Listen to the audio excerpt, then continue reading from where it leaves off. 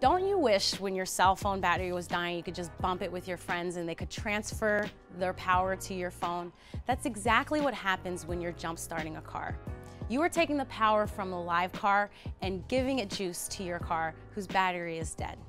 Almost every driver has the experience of their car not starting. So this is an emergency task that everyone should know how to do, is jump starting their car. I don't want you to be afraid that you're going to electrocute yourself. They wouldn't sell jumper cables in stores if you could kill yourself doing this. It's just about understanding the proper sequence for applying your jumper cables. To do this, you're going to need another car with a live battery and jumper cables that are long enough to extend and reach both cars.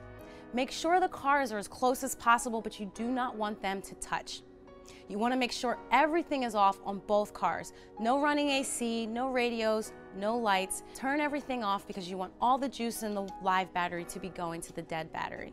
Before you get started with jump starting the car, you need to understand a little bit about a battery. Batteries, just like the ones in your remote, have a plus and minus sign. On your car, you're going to see the plus usually has red cables or a red cap or red covering over it. This can be confusing because often in class we would get a red X with the pen if something was wrong. But this is the power or the plus or the positive side. So don't think negative because it's red. Think power, positive, plus. Often the battery will have a plus sign on it, or like I said, red cables or red covering, so you know that this is the power side of the battery. Then you have the negative side, which is gonna have a negative symbol. It often has black wires or cables to it or a black covering over it. It's very important to know the plus and the minus sign and the colors because this is how we're going to connect our cables. We want to match the colors.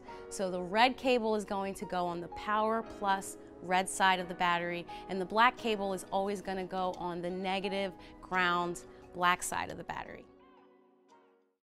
The first step when you're jump starting the car is starting red for dead. So we're going to take the red cable and put it on the red or the power or the plus side of the dead battery. Next, you want to take the other red cable and put it on the red or the plus or the positive side of the live battery. Your next step is to take the black cable and put it on the black or the negative or the ground side of the live battery. That last cable, you don't have to put on the negative ground or black side of the battery.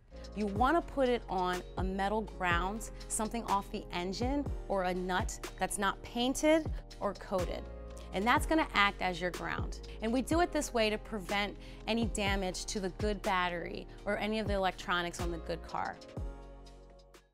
Now that we've got all of our cables hooked up, you want to start the car on the live battery. Give it a light gas, press the gas lightly, not heavy like you're racing like Jeff Gordon. But what you're essentially doing is giving juice over to the dead battery so it can turn on. This may take anywhere from 1 to 5 minutes. It really depends on how dead the dead battery is, right? How much juice it has. It also depends on the quality of the jumper cables. Are they kind of cheap or really, really long? It's gonna take longer to get that juice to the dead battery. So be aware it could take anywhere from 1, 5, maybe even 10 minutes. You'll wanna start the dead car or the car with the dead battery after about a minute and see if it turns on. If it doesn't, that's okay. It still may need some juice. It still may need some time to get that power to start the car. If you start to hear the car going chug, chug, chug, or slowly wanting to start, it's telling you, yes, I almost have my power, almost have the juice, keep going. And wait until the car finally starts. So try it several times. You don't want to try it every 2 seconds though, because you could burn out your starter. So maybe once a minute, try to turn it on. If it doesn't turn on, wait another minute with the cars connected and try it again. Once the car is started, you feel good, you're happy, you're excited, you need to remove the jumper cables. And it's important to remove them in the opposite order that we put them on. So where are we starting, right? We're starting with the dead battery, the black jumper cable that's on the metal ground. What's next? We go over to the live battery, and it's the black cable that we take off. Then we take off the red cable on the live battery. And lastly, we take off the red cable on the good battery. Where there is some concern about causing some spark or electricity is when the red cable and the black cable are connected to the live battery. That's where you can get some spark.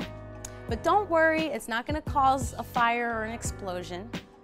Often it's just telling you that the car is live. There's electricity that's active, and that's a good thing.